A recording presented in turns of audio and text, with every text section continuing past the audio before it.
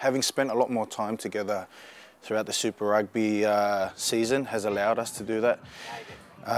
You know, you don't get a lot of time post Super Rugby to really build that combination and gel. So being able to have met up at least 3 times during the season has given that opportunity for us to build that rapport within one another.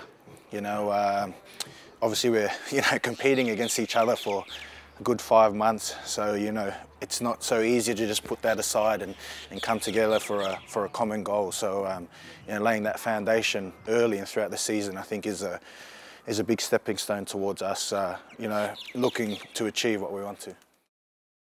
2015 World Cup, we had another strong front row there. Do you guys feel like you're up to that, I guess, expectation as well leading into this year?